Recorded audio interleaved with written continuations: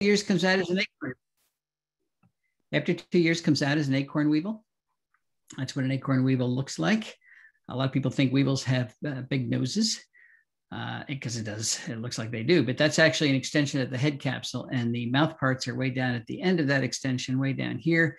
They take those mouth parts and chew a hole into the center of the acorn, turn around and lay an egg in it, and that's how the weevil larva gets into the acorn. You might wonder why they spend 2 years underground. Why don't they come out next year the way most insects do?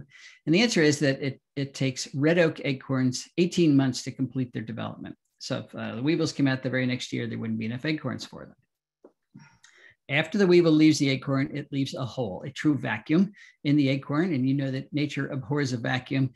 In this case, she has filled it with 3 species of temnothorax ants, tiny little ants, where the entire colony lives in the holes made by acorn weevils after they leave the acorn. And if scouts find a new acorn with a new hole, they get very excited because their old home is falling apart. So they tell everybody it's time to move. They grab the larvae, they grab the eggs, they move the entire colony into the new acorn in about 30 minutes. Then they post a guard here, make sure nobody else comes in, and that's where they'll live for the next 2 years until this acorn falls apart. What's my point? Very simply, that is just one of literally millions of very specialized interactions between animals and plants that comprise the bulk of nature. This is another one, the relationship between jays and oaks. Jays are the primary disperser of oak acorns. They'll take an acorn from the tree and fly up to a mile from the parent tree. And then they tap it below the surface of the soil. The idea is they're going to go and get that acorn and have something to eat during the wintertime. But they only remember where 1 out of every 4 acorns they bury actually is. So they, in effect, plant, for every 4 acorns they bury, they plant 3 new oak trees. And in a mast year, they can bury 4,500 acorns. So they're planting thousands of trees, every single jay that is out there. Another specialized interaction between pileated woodpeckers and carpenter ants. That is what they rear their young on. So you won't have pileated woodpeckers unless you have lots of carpenter ants, and you won't have lots of carpenter ants unless you have the big trees that make those carpenter ants. You won't have this bee, Andrena faciliae, unless you have that plant, Facilia. That is the only pollen that bee can rear its young on. And pollen specialization is very common in our native bees, and we have about 4,000 species of native bees. Without the proper plant, those bees cannot reproduce. You won't have the Baltimore checker spot without white turtlehead. I could spend all night talking about nature's specialized relationships. But my point tonight is that those relationships, nature itself is on the ropes. And it's on the ropes because we did not take Teddy Roosevelt's advice. Way back in 1908, Teddy heard that the state of Arizona was going to mine the Grand Canyon. So he went to the canyon, looked out over the edge and said, leave it as it is. And with those 5 words, he started the process of creating the Grand Canyon National Park. Well, we can't leave it as it was because, at least now we can't, because we didn't. Only about 5% of the US, the lower 48 states, is anything close to its original pristine ecological state. And that is because we have logged the country repeatedly, we have tilled it, we have drained it, we have grazed it. We got 770 million acres of rangeland, and that is 4.5 times the size of Texas. And of course, we paved it or otherwise developed it. We have straightened our rivers and dammed them, and you can spell that any way you want. We have polluted our skies and changed our climate for centuries to come. We've drained our aquifers. We've introduced more than 3,300 species of plants from other continents, many of which are running amok in our natural areas. In short, we've carved up those natural areas into tiny remnants of their former selves. And each one of those remnants is too small and too isolated to sustain the amount of nature that we need to run the ecosystems that we all depend on. You might wonder why we've done this. I wonder why we've done this. I don't know, but I suspect we thought that the earth, our nest, was so big that we could foul it forever and there wouldn't be any consequences to that. But of course we were wrong. And that's why we're seeing pretty scary headlines like this. The insect apocalypse is here. What does it mean for the rest of life on Earth? Talking about global insect decline. Followed by this one, North America's lost 3 billion birds in the last 50 years. That's almost a third of our breeding bird population already gone. And now the UN says, well, we're going to lose 1 million species to extinction, probably in the next 20 years. You know, I heard a statistic on NPR the other day that I guess 2 days ago, they removed 14 species from the endangered species list. And they removed them because they're already extinct. So maybe this is an accurate prediction, but I'll tell you, we can't afford for this to come true. You might as well say we're going to lose oxygen in the next 20 years because it's not an option to lose oxygen or a million species. We have to make sure that doesn't happen. So I can go on talking about the pox that we humans have delivered upon the environment, and thus upon all of our houses. But that is not what this talks about. This talks about a cure for that pox. It's a cure that'll take small efforts from a lot of people, but those efforts will deliver enormous physical, psychological, and environmental benefits to everybody. Let's return to this headline briefly. The insect apocalypse is here. What does it mean for the rest of life on Earth? Well, once again, E.O. Wilson told us what it would mean if we were to lose insects on planet Earth. And he did it in this paper way back in 1987 called The Little Things That Run the World. His message was very simple. Life as we know it depends on insects. And if they were to disappear, so would most of our flowering plants. And if most of our flowering plants disappeared, that would so drastically change energy flow through our terrestrial ecosystems that the food webs that support our animals, the amphibians, the reptiles, the birds, the mammals, even many of our freshwater fishes, those food webs would collapse and those animals would disappear. The biosphere, the living portion of the earth, would rot because we would have lost insect decomposers that rapidly turn over nutrients, and all we would have is bacteria and fungi. And of course, humans wouldn't survive any of those drastic changes. There is some good news here, folks, and that is that none of this has to happen. We can save our insects, we can save our birds, we can save nature itself, but we're going to have to change the way we landscape to do it, and we're going to have to change the way we landscape soon. Why is that? Well, humans are products of nature. They are totally dependent on the life support systems that healthy ecosystems deliver. I always say they deliver them for us. They deliver them for everything that's living on the planet, like the production of oxygen. That's what plants are giving us. Clean water, cleaning our water, slowing its journey to the sea where it's too salty to use. Plants are capturing carbon, pulling carbon dioxide out of the atmosphere, out of harm's way, pumping it into the ground through their root systems and building their tissues out of that carbon. Plants are building topsoil, holding it in place. They're preventing floods, dampening severe weather, converting sunlight into food. Without plants, we'd have to eat sunlight, and that will be hard. What are animals doing for plants? Well, they're providing pest control services. They're pollinating nearly 90% of our flowering plants, dispersing plant seeds. So designing landscapes like this that destroys the production of ecosystem services is just not a good idea. Never was a good idea, but today it's actually a terrible idea because we've got 7.8, 7.9 billion people on the planet. We need more ecosystem services today than ever before. There have been visionaries through the ages who have recognized that we humans needed to work on our relationship with planet Earth, and Aldo Leopold was one of the most eloquent, wrote extensively in the first half of the 1900s. One of the things he said is that the oldest task in human history is to live in a piece of land without spoiling it. Now, there have been indigenous groups that have been able to do that for long periods, but our large Western societies and our large Asian societies are terrible at doing that. We habitually take more from the earth than it has to offer, completely wrecking an area, then going to another area doing the same thing, not sustainable behavior. Well, Aldo Leopold had a lot of faith in human beings. He believed we could develop what he called a land ethic. He knew we had to use the land. We had to farm and lumber and graze and mine and do all of those things. But he believed we could learn to do them gently enough that we did not destroy local ecosystems. And that's what he called the land ethic, wrote about it in the Sane County Almanac. What he didn't write about was developing a land ethic where we actually lived. And I'm not sure why that was, but I suspect the notion that humans and nature cannot coexist in the same place at the same time. That notion was so deeply embedded in the culture of Aldo Leopold's day, it's still embedded in our own culture, that he may not have recognized it as an option. But not only, what I want to talk about tonight is that not only is living with nature an option, it is now the only viable option that's left to us. In the past, of course, conservationists worked pretty much exclusively where there weren't a lot of people. We now need to turn that on its head. We need to save nature, actually reconstruct it where there are a lot of people, because that's pretty much everywhere. In other words, we have to find ways for nature to thrive in human-dominated landscapes, not hang on by a thread, not get diminished every single year, but thrive. Where are we going to do that? Well, let's go back to private property.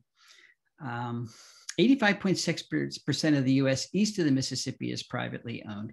98% of Texas is privately owned. 78% of the entire country is privately owned. If we don't do conservation on private property, we're going to fail, because we'll be working in areas that are too small, too few, and too isolated to sustain the amount of nature that we need to run our ecosystems. Now, when I talk about conservation, I'm not really using the word correctly. I'm not talking about conserving the areas we haven't wrecked yet. Yes, we have to do that. A lot of people working on doing that. I'm talking about rebuilding the areas that we have already wrecked. And I know they won't be exactly like they were before we dismantled the natural systems, but we can reunite enough of those specialized interactions so that we will have ecosystem function again, even if it doesn't look exactly like it used to look. And in order to do that, we have to start with the most powerful species. Not all species contribute to ecosystem function equally. So we have to start with the species that are the building blocks that everything else depends on. And there are two groups that we can't do without. One of them is the flowering plants and the pollinators that allow them to reproduce. They, of course, are capturing the energy from the sun and turning it into food, which they store in their tissues, mostly their leaves. So now we have energy in the form of food and plant leaves. We're not going to have any animals unless we get that energy to animals. And most vertebrates do not eat plants directly. They eat the invertebrates that ate plants. And most of those invertebrates, of course, are insects, but not just any old insects. It turns out that caterpillars are transferring more energy from plants to other animals than any other type of plant eater. So if we design landscapes that don't have a lot of caterpillars, we're going to have failed food webs and failed ecosystems. Let me use the Carolina chickadee as an example. They, of course, they're the birds that are feeders all winter long, eating seeds. And so naturally we think that's what they need. Well, 50% of their diet in the wintertime is seed, but the other 50% is insects and spiders. And when they reproduce, 100% is insects and spiders, primarily caterpillars. If they're in a healthy environment, they will feed their young almost exclusively on caterpillars. And it turns out that they are not exceptions. 96% of our terrestrial birds are rearing their young on insects, and most of those insects are caterpillars. How do I know that? Well, there's a number of lines of evidence that suggest that, but this is a citizen science project that one of my students did a few years ago, Ashley Kennedy. She put out a call to bird photographers across the country to take pictures of birds during the breeding season, and then send those pictures to Ashley. She was going to identify the prey items that were in the beaks as they were taking food to the nest, with the idea of reconstructing the nestling diet for as many species of birds in North America as she could do. She got thousands of pictures, identified lots of prey items, and you're looking at the summary of her results. The green bars are the percentage of nestling diets in 20 common bird families that were caterpillars. And in 16 out of those 20 common bird families, caterpillars dominated the diet. So again, what would happen to our breeding birds? What would happen to breeding success if we didn't design landscapes that had lots of caterpillars? Most of our birds would not be able to breed. So something special about caterpillars, what is it? There's actually several things special about caterpillars, and one of them is they're soft. So think of this guy as if he's a little sausage with a very thin wrapper. The thin wrapper is his exoskeleton. It's cuticle. It's made of chitin, which is undigestible. And because the caterpillar is soft, the bird can stuff it down the throat of its babies without fear of injuring them. And if you've ever watched a parent bird rear their young, they're pretty rough. They take that beak and stuff it down there. It's like a plunger. Caterpillars are also relatively large prey items. One medium-sized caterpillar is equal to the biomass of 200 aphids. And many of our smaller birds do chase aphids around, but do you want to chase 200 aphids or get one caterpillar? They're nutritious. They're high in fat, high in protein, low percentage of chitin of exoskeleton compared to many other types of insects, particularly beetles. Beetles are not like little sausages. They're like little tanks. So much of a beetle is undigestible. And many beetles have very sharp edges.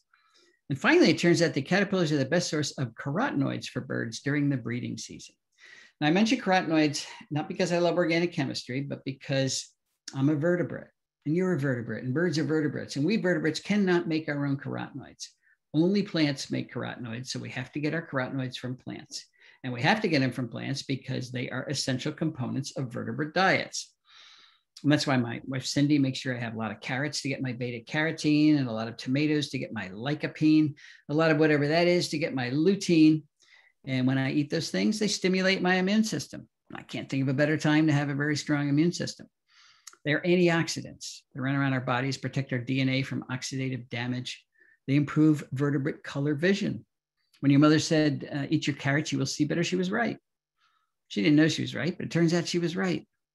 They improve sperm vitality, improve sexual attractiveness. Now we're talking about things like this prothonotary warbler, who is bright yellow because he's had access to lots of luteins.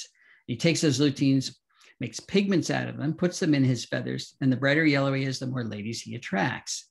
But where's he getting his carotenoids from? He's getting them from, of course, the prey items that he eats, but carotenoid levels are not equal across different invertebrate prey items.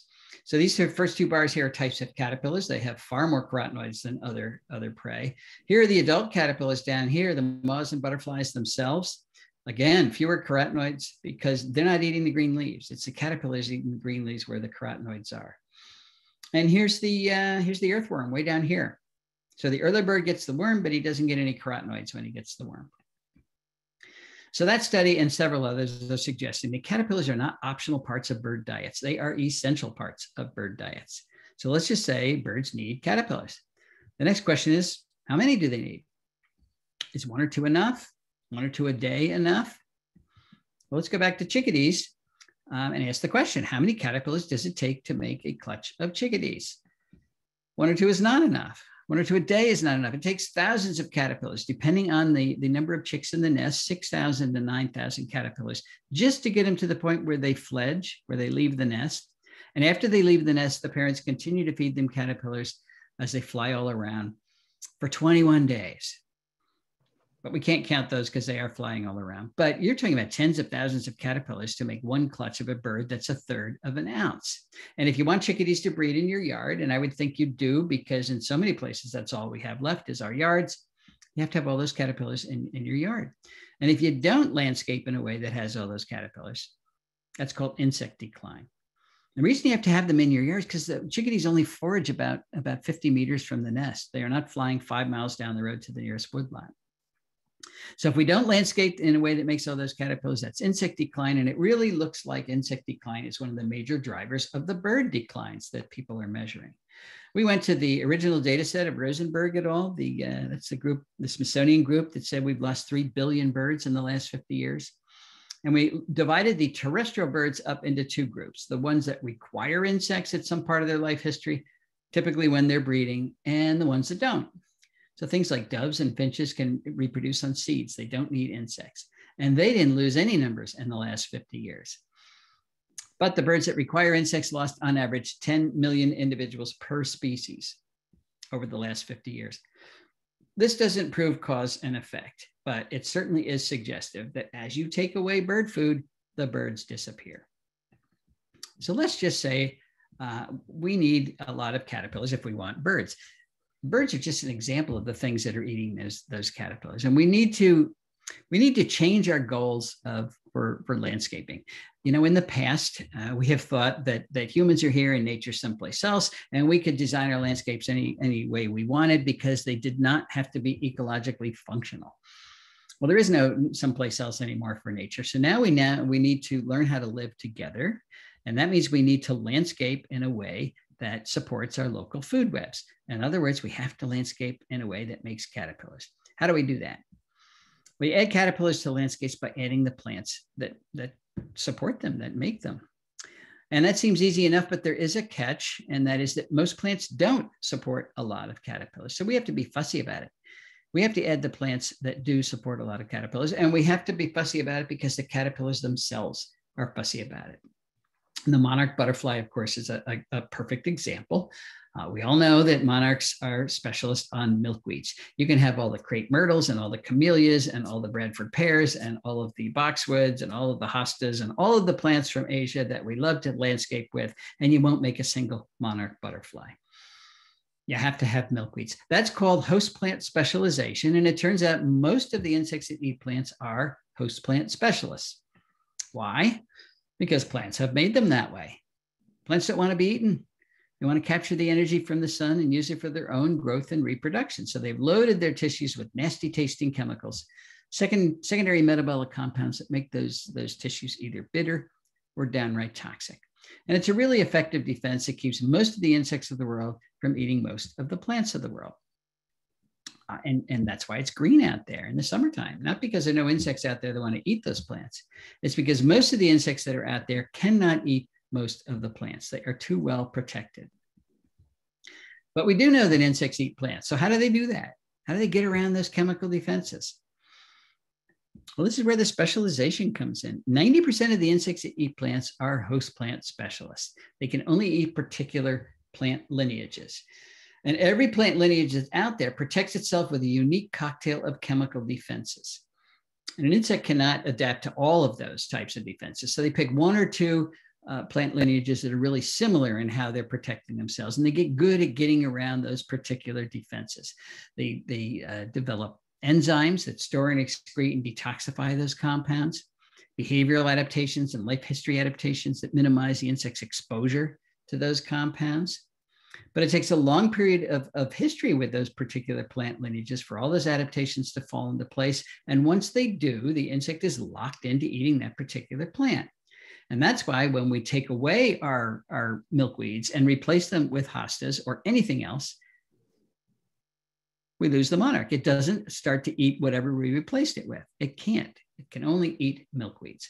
And it's also why when we bring in plants from other continents and when they escape and become invasive species, we're just devastating our local food webs because most of our native insects cannot eat those plants.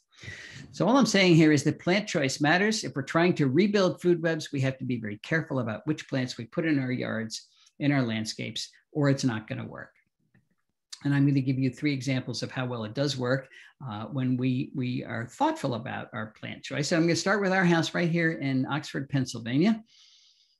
We bought a piece of a farm that was broken up, very old farm, been farmed for 300 years or so. And the last thing they did before they broke up the farm was to mow it for hay. So, I mean, there really were very few plants there. And our goal was to rebuild the food web on this land. To recreate some of the biodiversity that used to be there. And you're not going to do that without bringing the caterpillars back.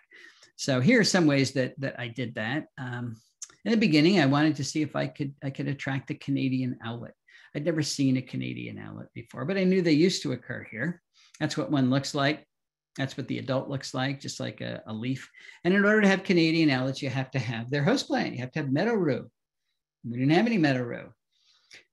It should be growing here, but this area was farmed to death for 300 years. No meadow rue anywhere around here. So I got some seeds from someplace and planted it and grew very nicely. But I didn't have a whole lot of faith that Canadian owlets would be able to find my little patch of meadow rue. So I didn't even go out and check it for almost 2 months after I planted it. And when I did, turned out it was covered with Canadian owlets. So they had come right away. It was a huge success. And I'm still surprised about that, but now I've got a good population of Canadian owlets and meadow rue. So we've added 2 species to the property. Same story with the goldenrod stowaway. This beautiful moth, that's actually a misnomer. They don't have anything to do with goldenrod. They're a specialist on this plant, Biden's aristosa. I did know where there was some Biden's aristosa, they call it ditch daisy, in a power line cut about 14 miles away. So I got some seeds, planted them at home. They grew very nicely. Well, it took a year for the goldenrod stowaway to find my Bidens, but then they did. I went out the other night with a flashlight. There were 15 goldenrod stowaways on my little patch of Bidens. So another big success. Now we've added 4 species to the property. Same story with the hackberry emperor. I wanted the hackberry emperor not because it's the most beautiful butterfly in the world, but because it belongs here. And as its name suggests, it's a specialist on hackberry. And we didn't have any hackberry. We didn't have any celtis, so I planted it. Took 4 years for the butterfly to find my celtis, but I finally did. I checked one of my hackberry branches in June. There were 9 hackberry emperor caterpillars on a single branch. So now we've added 6 species, and that's how it went. I did not plant goldenrod, came in on its own. And along with it came things that depend on goldenrod, like the beautiful brown-hooded owlet, the Arcidra flower moth, the goldenrod leaf miner, the distinct Sparaginothus, the goldenrod gall moth. This is one that hasn't come, the goldenrod flower moth. I don't know why it hasn't come. That's what its caterpillars look like. But this is part of the fun. This is anticipation. It's like waiting for the ketchup to come out of the bottle. I go out every year, right about now, looking for the goldenrod flower moth. One of these years, I'm going to find it, and that will be a great day. Planted Virginia creeper. Yes, Virginia creeper. I have heard that some people don't like Virginia creeper. I just don't know why. It's a great native plant. It can climb our trees without girdling them. It's a good ground cover. It's got good fall color. It makes very nutritious berries for the birds in the fall, and it's a great pollinator plant, believe it or not. Its flowers are small and inconspicuous, but the native bees love it. Remember, when you're making a pollinator garden, you're making it for the bees, not for you. So whether they're inconspicuous or not does not matter. And it turns out that Virginia creeper is the best host plant for the large sphinx moths that particularly our cardinals love to feed their young.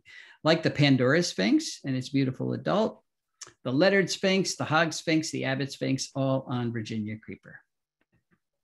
Want to see if I can get the double-toothed prominent at our house, just because it's such a cool looking caterpillar. Even if you don't like caterpillars, you got to love this guy. Well, it's a specialist on elm, particularly American elm, and we didn't have any. American elm died out with the Dutch elm disease years ago, but there are two big American elms at the University of Delaware that did not die. And every year they make seeds. I got some seeds right after we moved in, planted them, and they grew very nicely. Right now, those trees are at least 80 feet tall, and they're supporting the double-toothed prominent. Caterpillar came right away. American elm. Want to see if I get the evening primrose moth, because it's beautiful. I like beauty like anybody else. Well, we didn't have any evening primrose, believe it or not, so I planted it. Moths came. This is how they spend the day, with their head stuffed in the flowers. It's very cute. And I planted lots of oaks. Now, these are just examples of the plant lineages I put back on the property, but I want to focus on oaks for a while because they are such important plants. This is the Bedford oak in Bedford, New York. And it's, people argue about whether it's 400 years old or 500 years old. It's enormous. And, you know, I hear people say that that's actually a downside for them. They say, I'm not going to plant an oak because I won't live long enough to enjoy it. And if you can only enjoy your oak when it's 400 years old, you're right, you won't.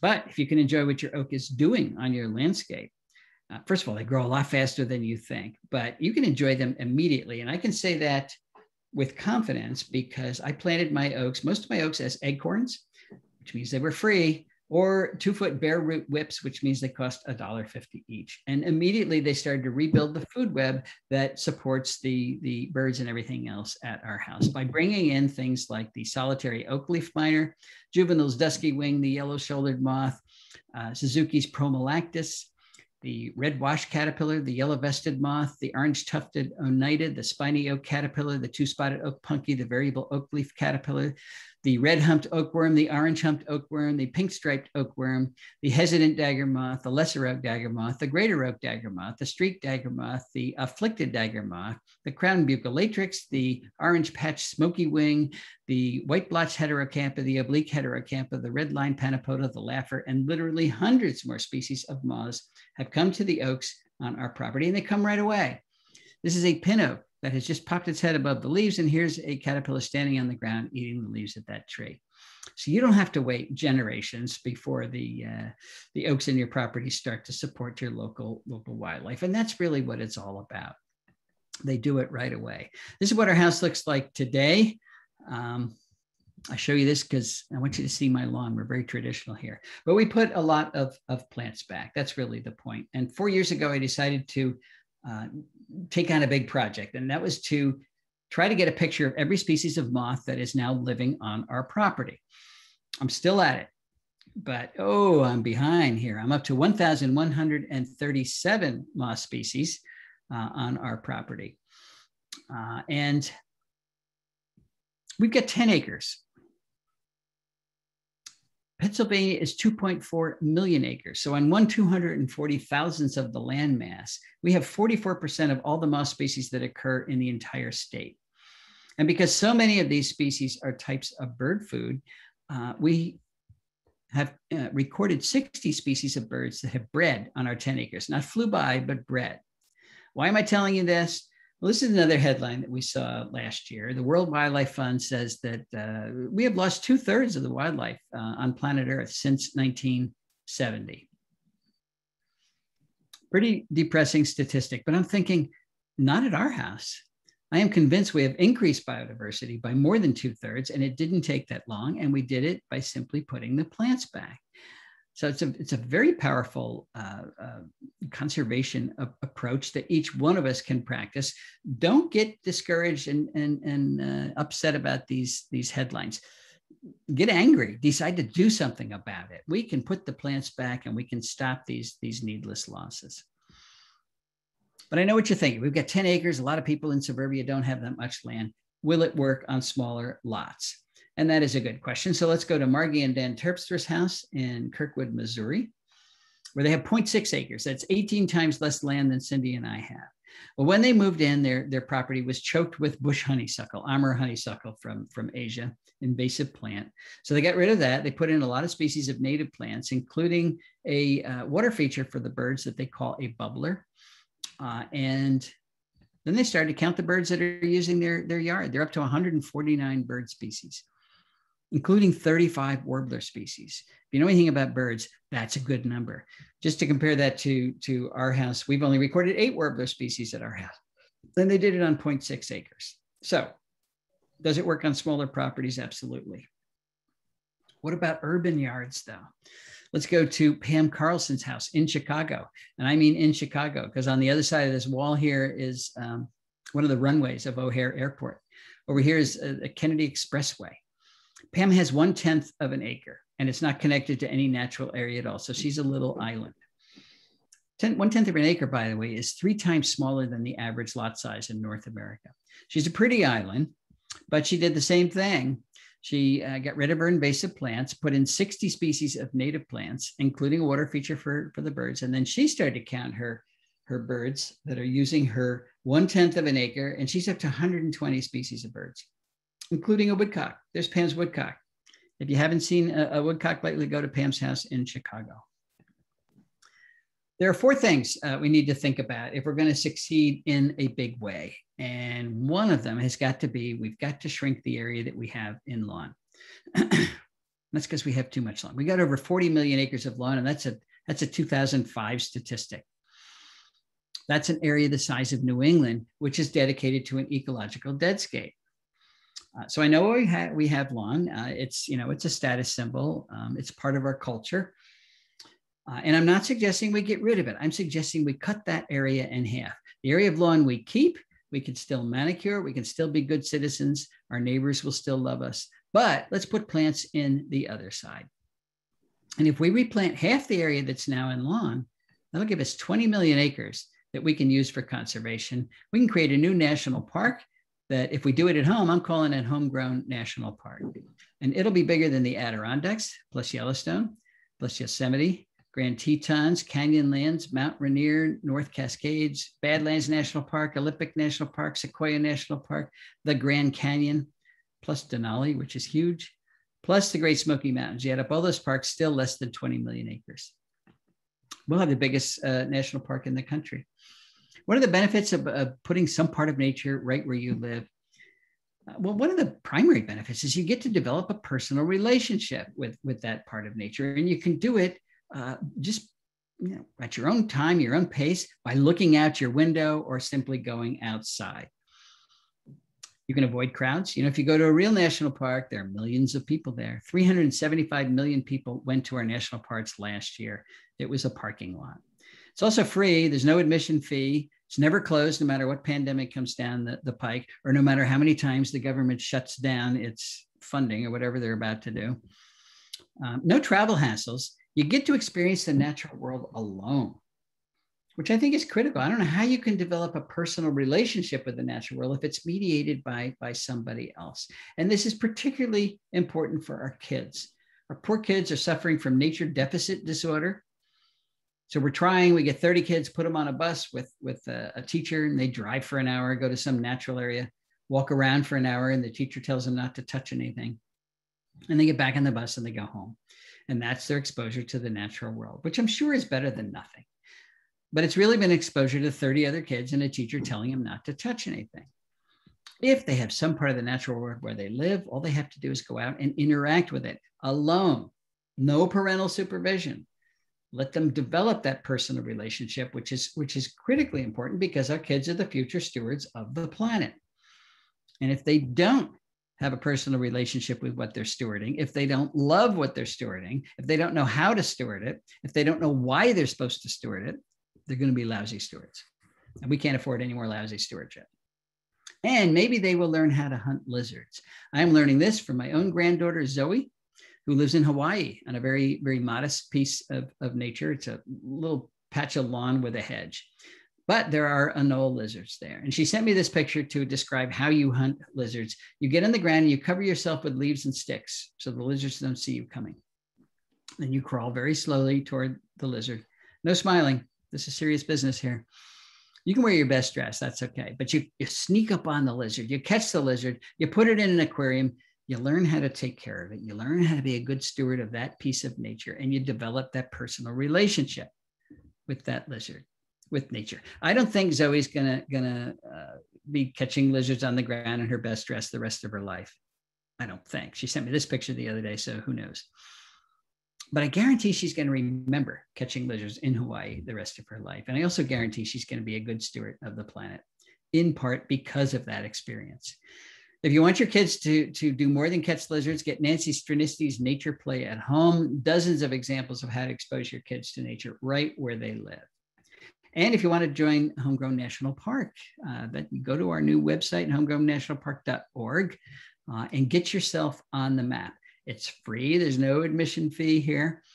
No, we're not going to use your data. But what you do is you put in the location where you are and the amount of area, the amount of lawn you're going to convert, or the amount of lawn you already have converted, or the woodlot that you're saving, the part of nature that you are conserving, the area, and then your little piece of your county will light up. You will get to see all the other people in your county that have joined Homegrown National Park. The object is, of course, to build our 20 million acre national park by all getting together. We're a tribal species, and we're all going to join the conservation tribe here. We're going to use social media to motivate people who don't realize that their piece of the earth is a very important part of conservation. And we can watch the success build as people light up on the map. It's young. This is young. It's less than a year old. We've got almost 11,000 members of Homegrown National Park, but we need at least 11 million. So encourage your neighbors to get on the map. All right, we're going to shrink the lawn. What plants should we put in the area where we're going to remove lawn? Some of them, I'm going to argue, need to be what I call keystone plants. Remember what a keystone is? This is the Roman arch. The keystone is the stone in the middle of the arch. And if you take it out of the arch falls down. Well, I call these keystone plants because if you take them out of the local food web, the food web collapses. And that's because they're making most of the food.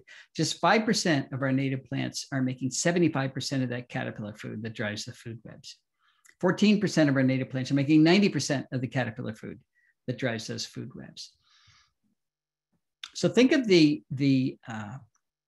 keystone plants in the ecological house that you're building as the 2x4s that are holding up that house. They're essential. You can't build a house out of wallpaper, but you're not finished building your house when you have the keystone plants. They're just something you have to absolutely include.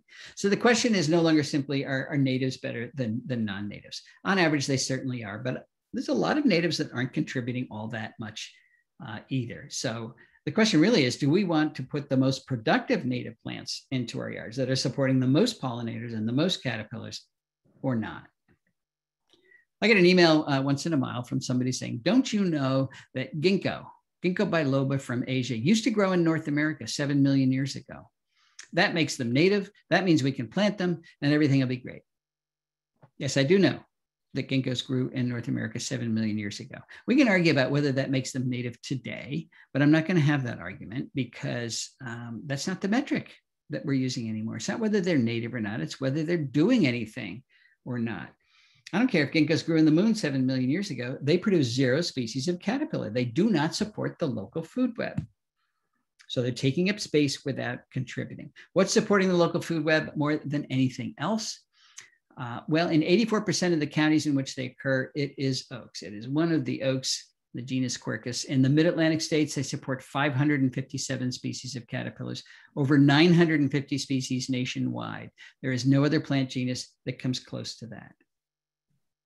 How do you find out what the keystone plants are where you live? You go to Native Plant Finder in the National Wildlife Federation website, and you put in your zip code, and the ranked list of both the woody and herbaceous plants for your county will pop up. And this is what a typical list for, where are you, Southeast Texas would look like. Notice I say native oaks, native cherries, native willows, hickories. If I go to the nursery and say I want to buy a cherry, they're going to sell me an ornamental cherry from Asia. If I say I want to buy a willow, they will sell me a weeping willow from Turkey, because those are the plants that are in the trade. You have to specify that you want a native member of these very powerful genera, because if you don't, if you get a non-native member, even though they're closely related to our natives, they will reduce caterpillar use by 68%. We have measured that. These are the top ranked herbaceous plants. Goldenrods are always way up there. The various genera that asters were broken up into are there. Sunflowers, very high, not only in terms of producing caterpillars. Goldenrods, by the way, support 110 species of caterpillars, but also in terms of supporting the specialist bees. When you're building a pollinator garden, you want to build one for specialist bees, because the generalists can use those plants as well. If you only build one for generalist bees, so things that honeybees and bumblebees use, you've lost all your specialists that won't be able to reproduce there. With just these 3 genera here, you can have at least 44 species of specialist bees in your yard. And if you don't have those 3 genera, you won't have them at all. So we're going to shrink the lawn. We're going to put in keystone plants and invite a lot of insects to our yard. And then we're going to kill them with our security light, which of course is not the goal. There's a lot of research coming online now that tells us insect or light pollution at night is one of the major causes of insect decline, both here and in Europe. And these are all the ways that lights kill our insects. But to me, this is good news, because we have to reverse insect decline. We've already lost 45% of the insects on planet Earth. And remember, they're the things keeping us alive here. So we've got to turn that around. We got to rebuild those insect populations. If we can do that by simply flicking a switch, by turning our lights out at night, we're getting off easy. That's easy to do. But I know what you're going to say. I cannot turn the light off over my garage or my front porch because the bad man will come.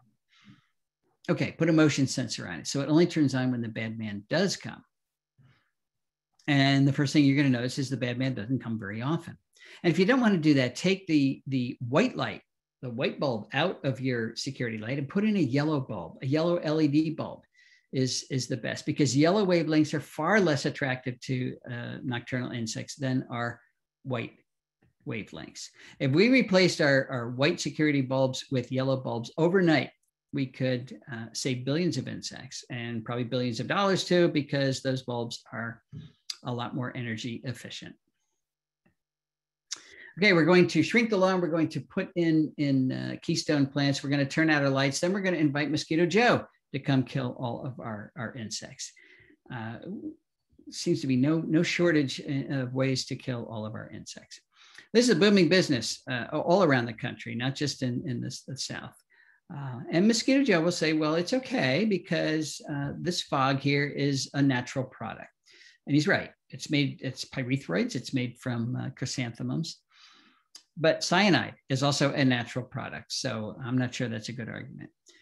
He'll also say it only kills mosquitoes, and that's not even close to true. You probably remember the headlines last year, right about this time, where there were huge monarch kills when they flew through Mosquito Joe's fog here. Hundreds of monarchs dead on the ground. This kills all the insects it comes in contact with. But the big thing is it does not control mosquitoes, which is why he has to keep coming back and charging you lots of money. In order to control mosquitoes in the adult stage, you have to kill 90% of those mosquitoes. And Mosquito Joe kills between 10 and 50% on a good day. So he doesn't come close to controlling the mosquitoes. If you really want to control mosquitoes, you attempt to do it in the larval stage. And homeowners can do it this way. You get a bucket. People say, how big a bucket? I don't care. Bigger the better. Get a bucket, fill it full of water, put in a handful of straw or hay, and let it ferment for a couple of days. What you're doing is building up the population of diatoms and algae, and that's what mosquito larvae eat. And that brew becomes irresistible to any female mosquito in your yard who wants to lay her eggs. She will lay them in your bucket. Then you put in a mosquito dunk. You go to the hardware store, you can get mosquito dunks for $9. Put in a mosquito dunk. This is Bacillus thuringiensis. It is a natural bacterium that kills aquatic diptera, and the only aquatic diptera in your bucket is mosquito larvae. So they will nibble on it, and they will die. If a dragonfly gets in here, it's not going to hurt them.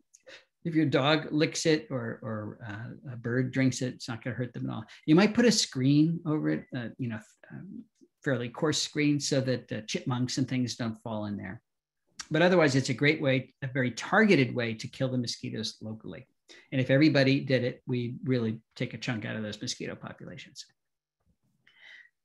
The fourth thing we need to do in order to increase the caterpillar populations in our landscapes is to allow those caterpillars to complete their development. What do I mean by that? Well, I live in Chester County, Pennsylvania, where oaks support 511 species of caterpillars. A few of them, like the polyphemus moth, complete their development on the tree. The caterpillar eats the tree or eats the leaves, then it spins a cocoon and hangs from one of the branches, and then it emerges as an adult, and then it does it all again. I wish everything did that, but most species don't do that. They finish growing as caterpillars on the tree, and then they drop from the tree. About 94% of them drop from the tree, wiggle their way beneath the soil surface to pupate underground, or they spin a cocoon in the leaf litter that's under the tree. And that's the problem. There is no leaf litter under the tree. And we mow and compact our soil around our trees so that it's rock hard and the caterpillars can't get underground. So the way we landscape pretty much everywhere becomes an ecological trap. Any moth that comes in and lays its eggs on those trees will the caterpillar hatch and grow and then drop down and die. And the next generation will be smaller, and the next generation after that is gone. I am convinced that this is another major cause of insect declines, but it's another one that's easily reversed. And of course, the cement landscape is not going to do it. This is what most people do. They put a tree in a yard, and we're just starting to measure how well caterpillars do in a situation like this. But I guarantee they will do better in a situation like this, where you have a layered landscape. You've got a tree, and then maybe a dogwood and a native azalea, ferns, ground cover.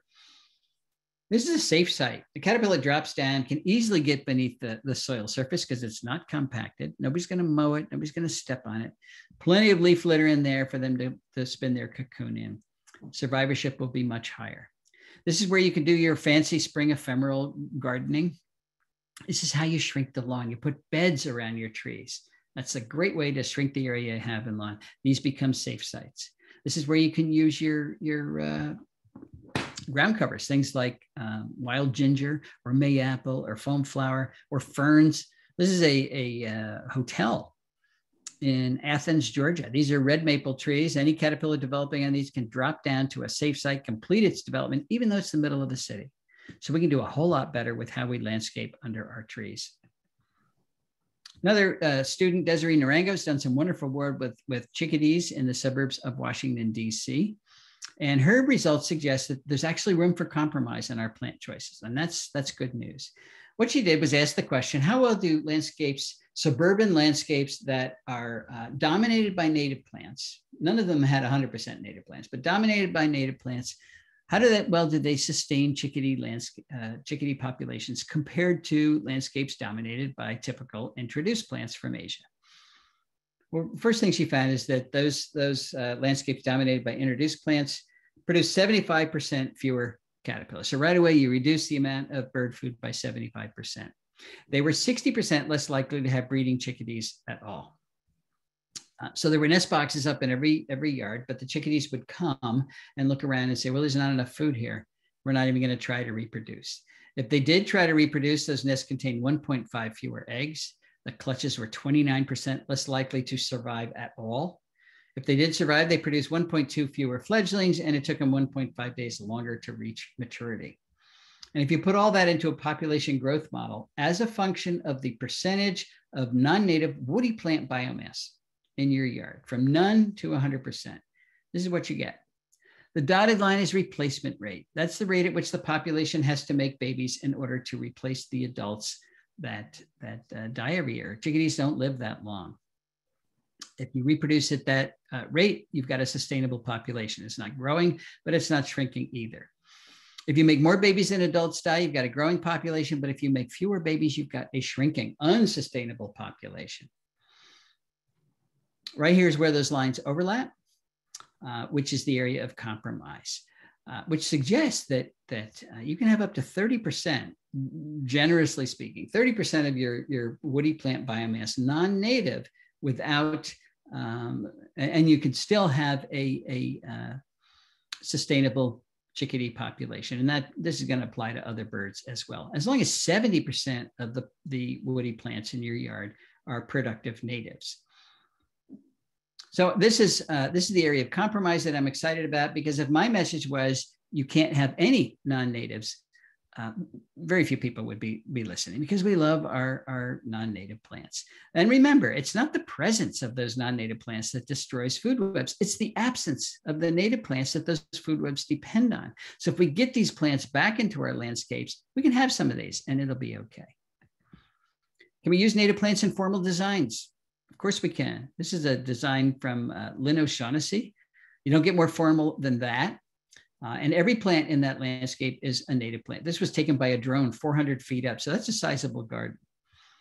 Formality is a function of the design. It's not a function of the plants in the design. Our native plants are used in formal designs in Europe all the time. And I guess that's okay because they're non-native plants over there.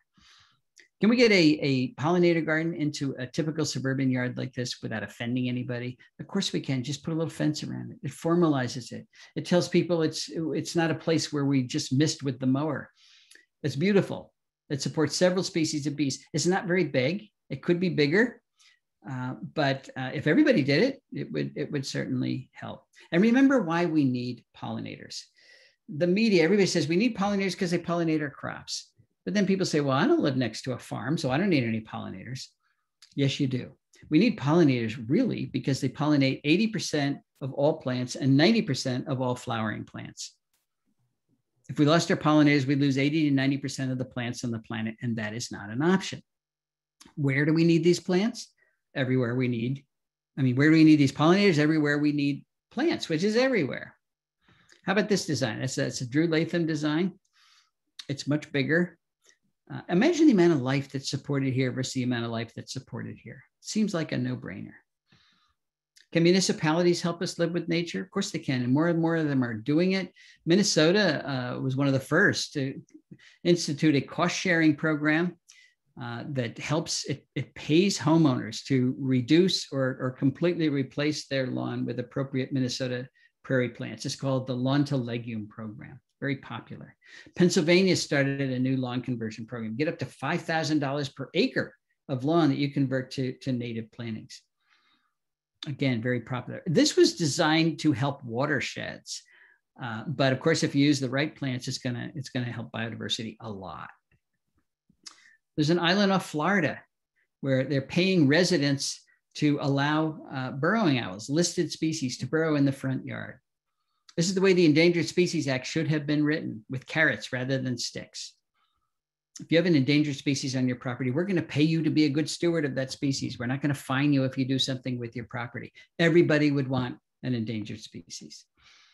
Missouri, St. Louis, Missouri, and Fayetteville, Arkansas have a bounty on calorie pairs. You take out the calorie pair and you get a free tree replacement. And even water utilities, San Antonio Water Systems, giving people $100 coupons to put in water efficient native plants rather than the thirsty non-natives that we just can't afford anymore.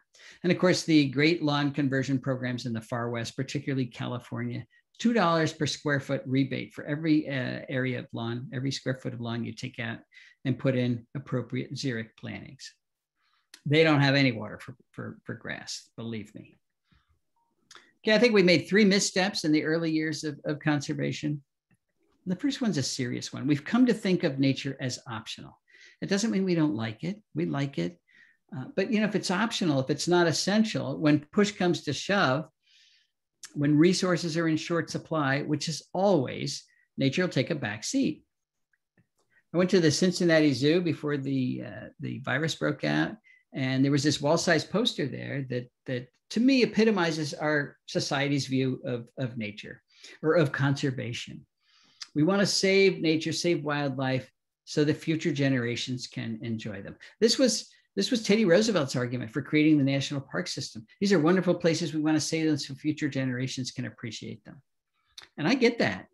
They are enormously entertaining, but nature is far more than there for entertainment. We've got to save nature so that we have future generations. It's a little bit more urgent. We've also assumed that humans and nature cannot coexist. And we talked about this, but if we restrict conservation only to the areas where there aren't a lot of humans, we're going to fail because, again, those areas are too small and too isolated. David Quammen has an excellent analogy between a Persian rug and an ecosystem. This is a functional Persian rug. That is not 71 Persian rugs. That's 71 rug fragments, none of which are acting like a Persian rug. And this is what we've done to our ecosystems.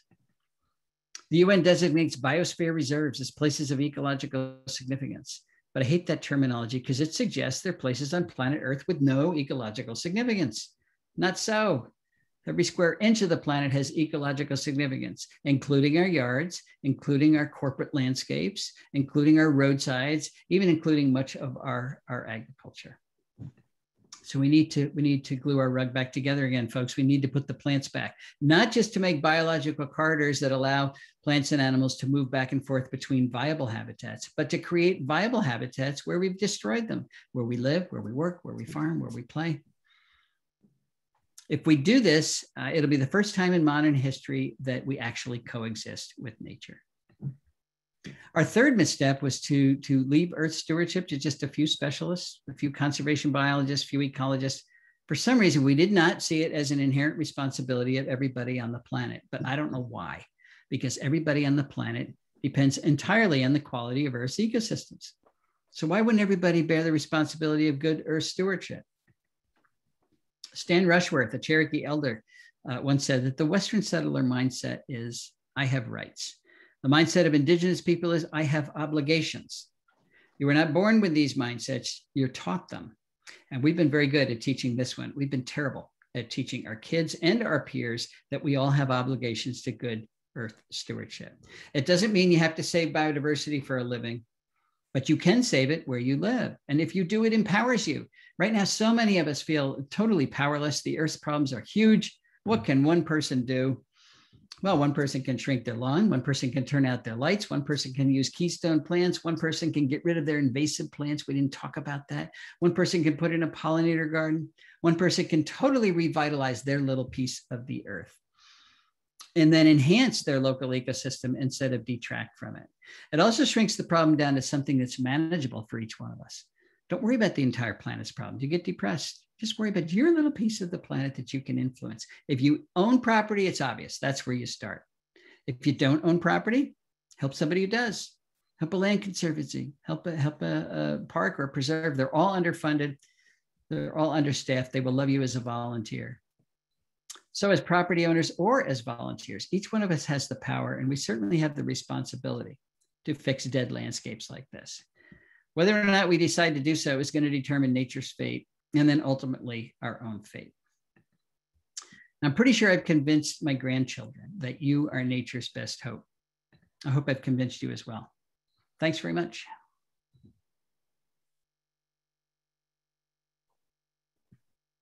Thank you. Thank you so much. You're welcome. I have a question or a comment I want to make, and then I saw you speak a couple of years ago here in Houston, and you had a drawing that showed the like a typical block of houses, and they had all a connected continuous strip along their backyards of native whatever native plants belong in that ecosystem, and that made a connected corridor. And I've tried to find that in order to share it to people because I think that's like the most brilliant idea. Huh. It's not coming to mind right now. I'll think about it. It's probably in an old talk. Yeah, it was before your most recent book. Right, right. Okay, I'll look for it. Okay. So let's see what else we have. Oh, I know what you're talking about. It was, yeah, I've got it. You want me to send that to you? Yes, please. Well, I will share it. I think send me your email and I'll send those to you. Okay. Margaret wanted you to tell us about the benefits of goldenrod. Okay. Goldenrod is the top ranked herbaceous plant over a lot of the country. And in the areas where it's not, native sunflower, perennial sunflowers are. And the benefits are, first of all, goldenrod does not make you sneeze. A lot of people think it does, but it's actually ragweed that makes you sneeze. Goldenrod pollen is very heavy and sticky, and it does not float on the air. So goldenrods, it supports the most pollinators, and it supports the most specialist bees. That's why it's so important. It's also there's a lot of species of goldenrod, but some of them are highly competitive. And when you have a serious invasive species problem, like for example, I've got Japanese stiltgrass, it is a real problem. And goldenrod is about the only thing that can keep that at bay. So there's advantages from that as well. And it makes valuable seeds that then help support many of our overwintering birds, particularly sparrows during the wintertime. So it has a lot of advantages. Great. So have you found ways to motivate our local nurseries to supply more native species? You know what? You have found ways to motivate your local nurseries because they're recognizing that it's a business opportunity. As more and more people go and ask for natives, if they say, no, I don't have them, they've just lost a sale. And native plant sales are going through the roof all over the country. So the nurserymen are recognizing this is a business opportunity. I used to talk about, everybody re-landscaping. We got 129 million homes in the US. And if everybody re-landscaped and switched out many of their plants, that is not going to hurt the nursery industry. That's a business opportunity. And they're finally figuring that out. Plus, I'm saying, shrink the area of lawn in half. That's a lot more plants. So where are they going to get them? From the nursery industry. Mm-hmm.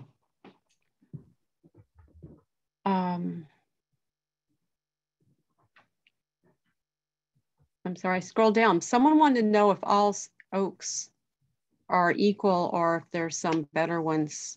Obviously, we need to have our local regional versions of oak.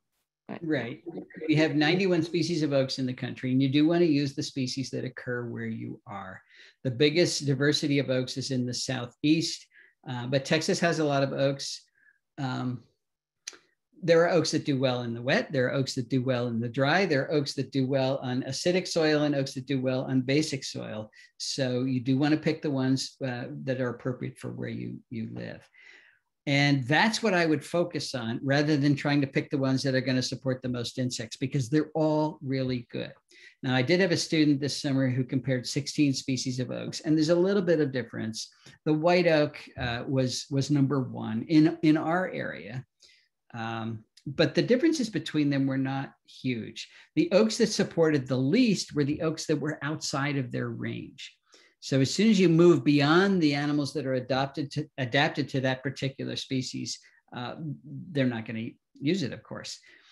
One of the things we did was compare red oak that is planted ornamentally in Portland, Oregon, where it's 2,000 miles beyond its natural range, with red oaks that grow right here in southeastern Pennsylvania. And it was night and day. I mean, there were almost nothing using the oaks in Portland. And of course, red oaks here are the number two besides white oaks. So they're really, really good. So you've got to use oaks that are appropriate for your area. But once you do that, the white oak group has a slight advantage over the red oak group, but not much. And then you've also got the live oak group. They're a little bit lower too, because their leaves get so tough as they stay on the trees for a long time. But I wouldn't worry about that. I would pick the oaks that are going to do best in your area. And that includes the diseases that we're dealing with. We have introduced a number of serious oak diseases. Oak wilt, for example, is clobbering the white oak group in a lot of places. So where that's true, favor the red oak group. At my house, I've got bacterial leaf scorch, which is clobbering the red oak group. So I'm favoring the white oak group now. So and then of course in California you've got sudden oak death syndrome. So we are challenging our oaks a lot, and what we can do is favor the oaks that already have some resistance to these diseases. Great. Someone else commented that in their yard, they don't have room for a big tree, but wanted to know about just keeping small samplings, like I guess planting small ones and keeping them till they're too big. I don't know how that would work. There are a number of species of oaks that are quite small. The dwarf chinkapin oak, the dwarf chestnut oak, there's a dwarf of the southern live oak, believe it or not. Dwarf. I'm not going to call it a variety. It's a naturally occurring variant. As you move further west, I'm not sure exactly where it falls out in Texas, but there's a whole string of oaks that are actually shrubs. There's even some oaks that are ground covers. So there are small oaks that you can find that occur in your area that are appropriate for any size yard.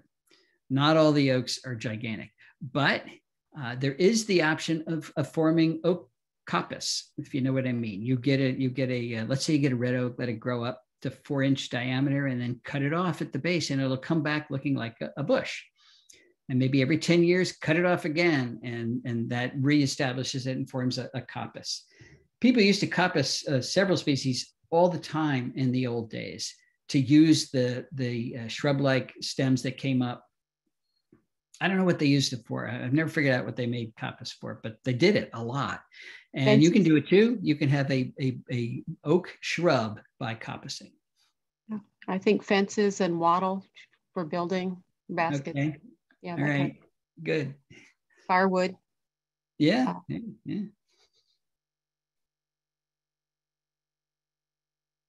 Someone is concerned if they get a lot of birds, they'll have fewer butterflies. No, they won't have fewer butterflies. Butterflies are bad tasting day flying moths. Yeah. And the reason they fly during the day is that most of them don't taste good, and birds occasionally take them, but not many. Yeah. They do clobber the moths, and that could be a valid concern because they eat thousands of them. And I often wonder, I've got 1,137 species of moths in my yard. None of them are really, really abundant. I don't have any big outbreaks of anything because the birds are eating them all the time. So I thought, well, gee, I could have more moths if I had fewer birds, but that's why I have moths, so I can have a lot of birds. I mean, it's part of the picture. These are natural controls. And even if you didn't have birds, there are insect parasitoids that hit these things all the time. So I would just go with nature's design, let them determine how many things are going to be in your yard if you put the appropriate plants that start the whole system going. Yeah. Doreen wants to know if any of your studies have examined the benefits of nativars or cultivars of natives.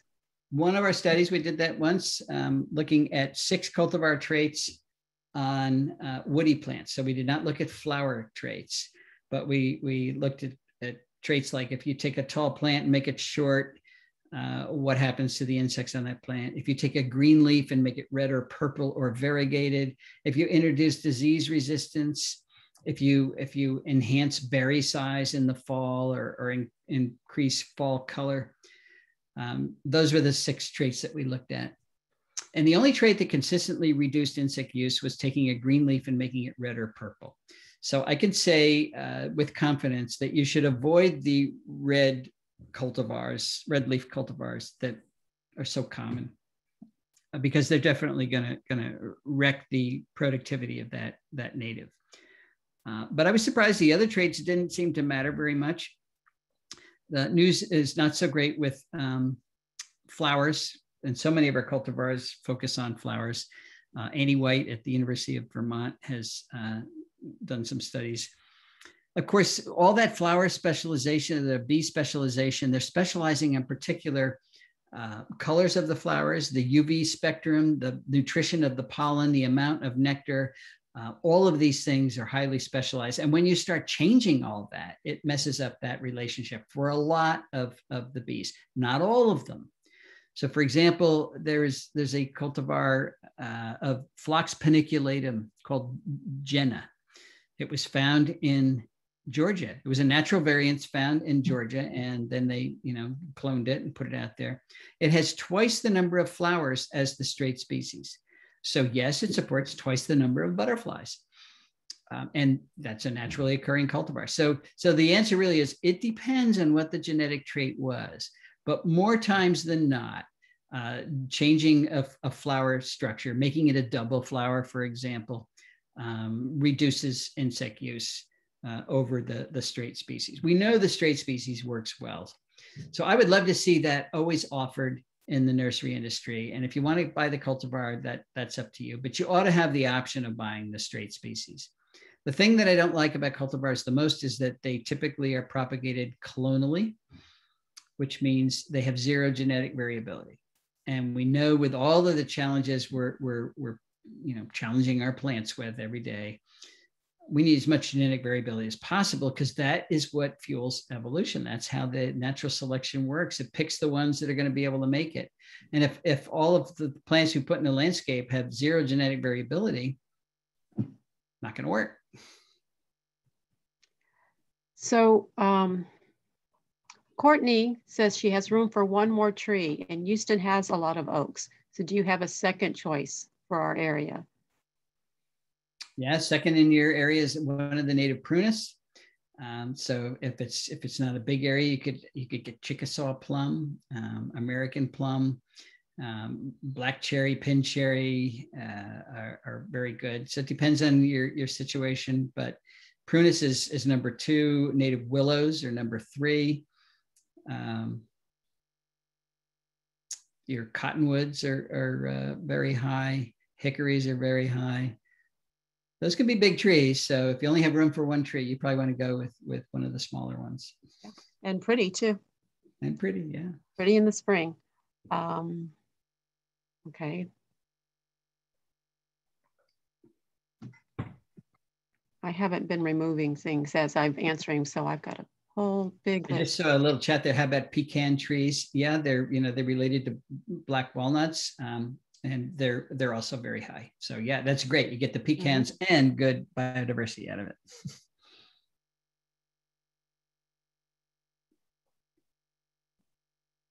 it. So someone mentioned she has a lot of milkweed this year, and she's seen many monarchs landing on them, but has no caterpillars yet. She has many wasps, but she's worried if that's the reason. That also, they shouldn't be laying eggs. They should be heading to Mexico. Yeah, at this point, you don't want to see any. It's hard to believe she didn't have any earlier in the season. Wasps do take them. Spiders take them. 90% of the monarch eggs are taken by ants before they even hatch. But those are all normal forms of predation. If you keep up a good population of milkweeds, they will benefit the monarch over the years. So some years will be a lot, some years will be a little bit, but it's hard to believe you didn't have some monarch larvae earlier on. Another thing that you can do to increase monarch use of your milkweeds is to cut them back early in the season. So where I live, if I cut some of my milkweeds back in maybe mid-June, then they come up and they have nice fresh foliage in August. And that's when our monarchs are reproducing the most. Up here, monarchs, everybody say, which milkweed do they like the best? They like all of them, but they like young, fresh foliage. So when common milkweed gets really tough, or what is it, antelope milkweed, when those things get really tough, the monarchs don't like them very much. So you want fresh foliage. That's what they like the most. Okay. Lynn loves maples. She would like you to talk about acers, particularly Acer rubrum. Acer rubrum, red maple. Maples are in the top 10. They're great plants. And there's a lot of non-native maples for sale. Stick to the native ones, and certainly avoid Norway maple.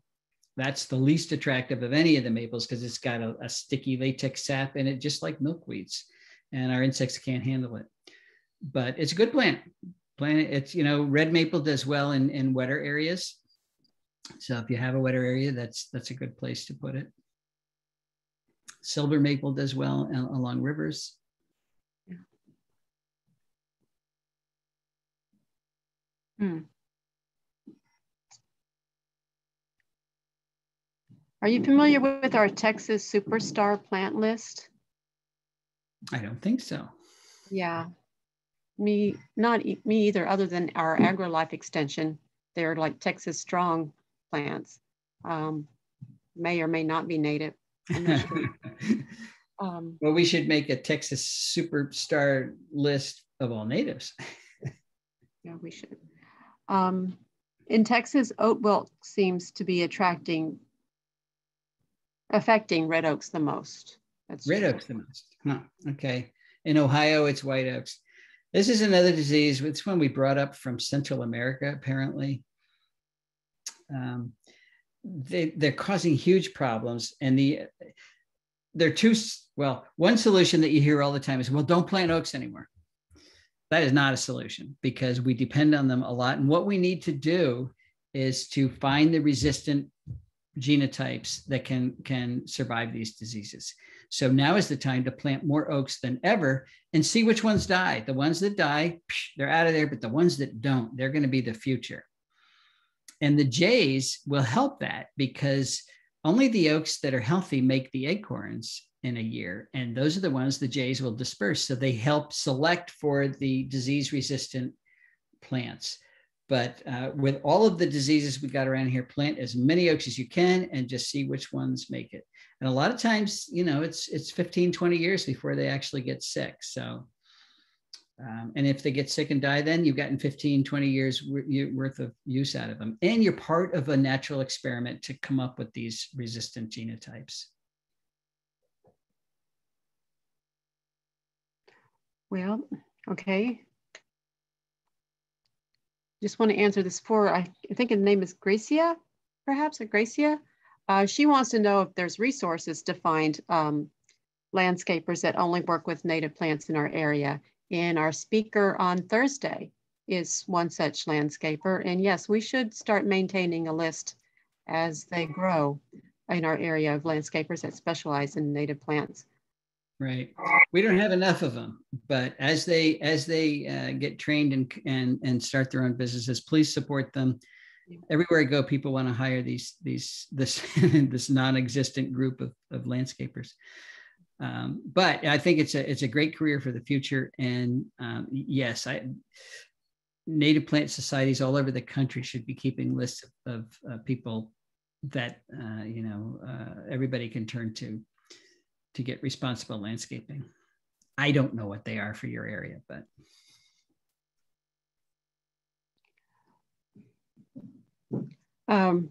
Renee, I think, wants to know what you think about those mason bee houses that they have become popular recently. Mm-hmm. Are they a good idea? Yeah, I like them. It's not just mason bees. There are a lot of species of native bees that will nest in holes in wood. It's one of the reasons that coarse woody debris in your property is good because the bees will go right in there. Of course, we generally clean up all that stuff. So these bee hotels can be good for a lot of species. The problem is that we keep making them bigger and bigger, and we give the bees only one place to nest. And that makes it really easy for diseases and predators to clobber them. So we're putting all our bees in one basket. So I favor having a number of much smaller bee hotels around your property. You always want to put them in a place where it's dry, where it's not going to rain on it. But that spreads reproduction out over space, and that then if a predator or a disease finds it, it won't take them all out. Anonymous commented that he or she's heard that monarchs lay their eggs north of us. I don't know if they mean on the way back north, perhaps. Well, could be they go farther north before they start reproducing. I think you have a resident population right along the Gulf Coast, that does not migrate. But that is a distinct possibility. They come across the Rio Grande and they head north as fast as they can. So maybe they are not laying their eggs yet. It's a good point.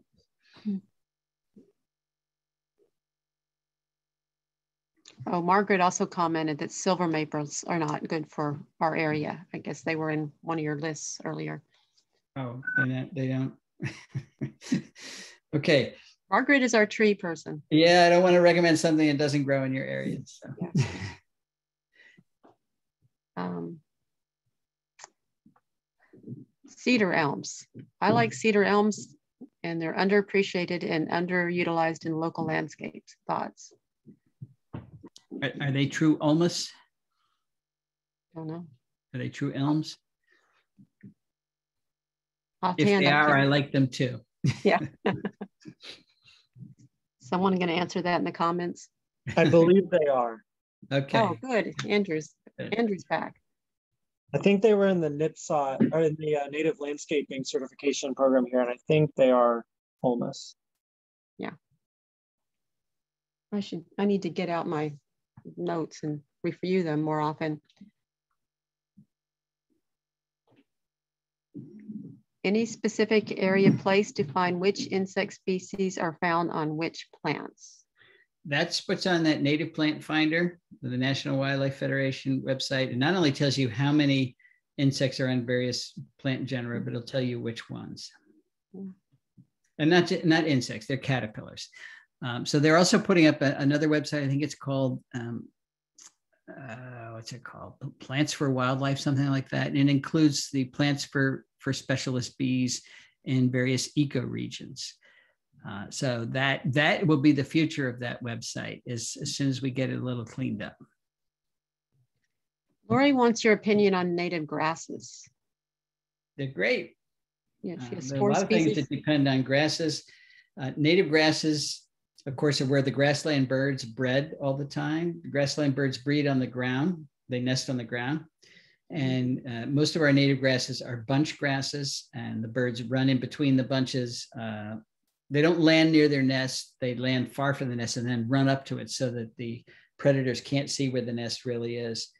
There are a lot of, all the skippers, not all the skippers, most of the skippers depend on grasses. And most of the satyrid butterflies are grass specialists. And then, of course, we've got grasshoppers and all the other things that not just eat grass, but they eat forbs in our meadows. But they depend a lot on our native grasses. So they're extremely important. There's a lot of species of them.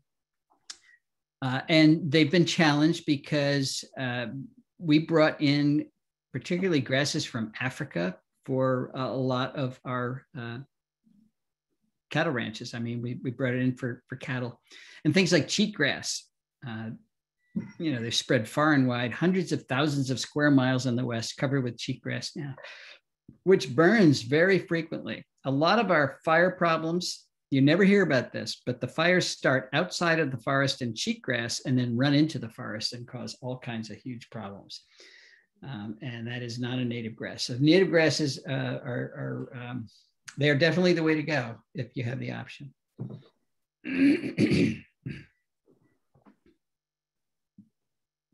Yeah. Anne wants to know how you rate our Texas pine trees. Pines are ranked very high, typically higher than maples for somebody who wanted to know earlier. Or I don't know, about the same, but in the top 10. A lot of things are pine specialists, appropriately planted. They're coastal plain. Well, they're all over the place. Other species are in the mountains. You Texans don't have a whole lot of mountains, do you? But the dry, higher mountains in the West certainly have a lot of pines. Yeah, we have good plants. We have a big, thick, piney woods in East Texas. In East Texas, yeah. Are we running out of time? It is after 8:30. So I can take a few more if you have them. Okay. Let's see. Well, okay. Someone wants to know about changing the water in the mosquito buckets. Should that be done? You know, the dunk gets used up. Yeah. And at that point, I would start again. But you're talking about, that's measured in weeks. I mean, some people have said, well, why don't you just dump out the bucket and that kills all the mosquito larvae? And you can do that. But then you have to start from scratch with new water and new hay and straw. But yeah, I would change it. I would change it once in a while. I have noticed with my mosquito dunk that it gets cloudy. So it works real well, but it gets cloudy, and that may not be as attractive after a while. I'm just not sure. So yeah, once in a while, dump it out and start again. But maybe, maybe once every 3 weeks.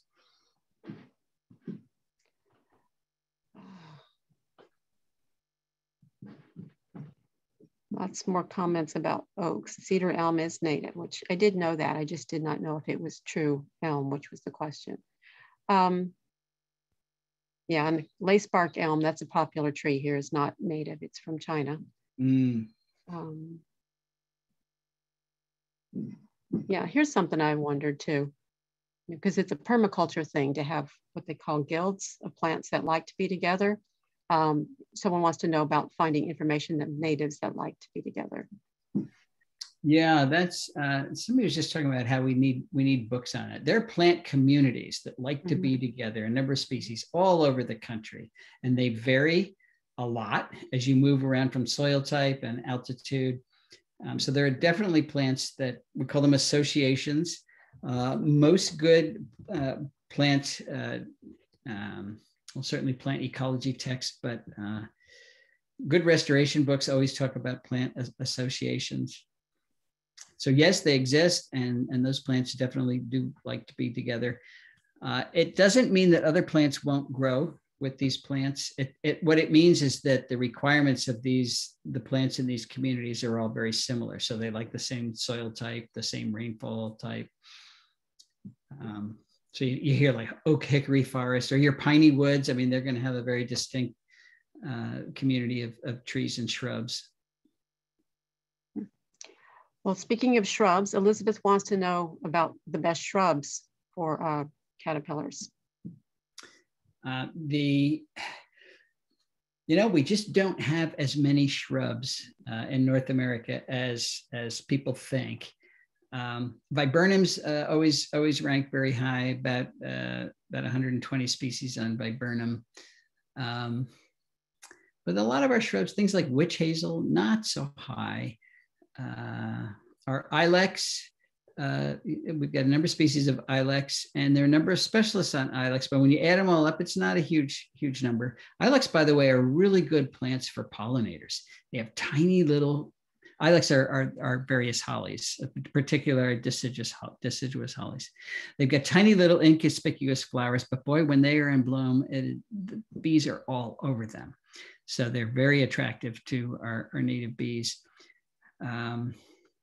Itea is it's a wonderful flowering plant, and the butterflies come all the time, but it doesn't support any caterpillars. Our buttonbush is another wonderful pollinator plant. A few things eat it, but not much. Our clethra is good in wet situations, but again, not much eats it. So I guess if I had to rank all the shrubs, I would say that viburnum's number one.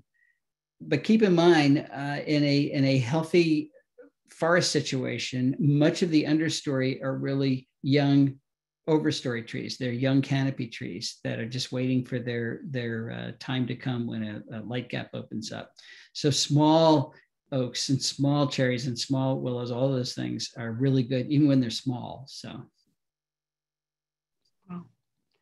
Okay, Lucy comments that the Houston U.S. Forest Service has data sheets on plant communities. Okay, for different trees. So that's a place to look. And then Anonymous is worried about the BT in the water, if it kills caterpillars, and should we be careful about where you empty it? No, there's a lot of formulations of BT, and the one you're putting in the water is formulated only for aquatic Diptera. So that's not the one that will kill caterpillars. The one that kills caterpillars will not kill the aquatic Diptera. There's one that kills beetles. So there's a lot of different variations of Bacillus thuringiensis. Okay. as far as shrubs, Rosario recommended wax myrtle, which could be a small tree or a shrub here in our area. Okay. Okay. Are we going to keep going a little? One more. I got to go to Okay. bed. I see a lot of actual suggestions. Oh, what causes oak galls? Cynipid gall wasp. It's a whole family of galls. There are Yeah. 5,000 species of cynipid gall wasp in the world, and a lot of them in this country. A single oak can have 70 species of cynipid gallers on it. So it's a type of wasp. It doesn't sting you. It's a little teeny thing, and it lays an egg in the bud of an oak tree, and that grows into a gall. And then the wasp lives inside the gall.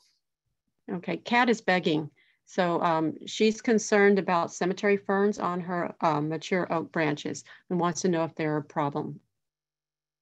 She's concerned about the weight. Or if it's they're an acidic. epiphyte. It's an epiphyte. Yeah. I would say no, it's not a problem. Okay. But I mean, we don't have them up here. I don't have any real experience with them, but I don't think so. Okay. All right. I think we need to call it a night. Okay. Well, it's been fun. Yeah. Thank you so much. You're welcome. Good luck, everybody. A lot of thank yous in the comments. So Okay. thank you. Take care.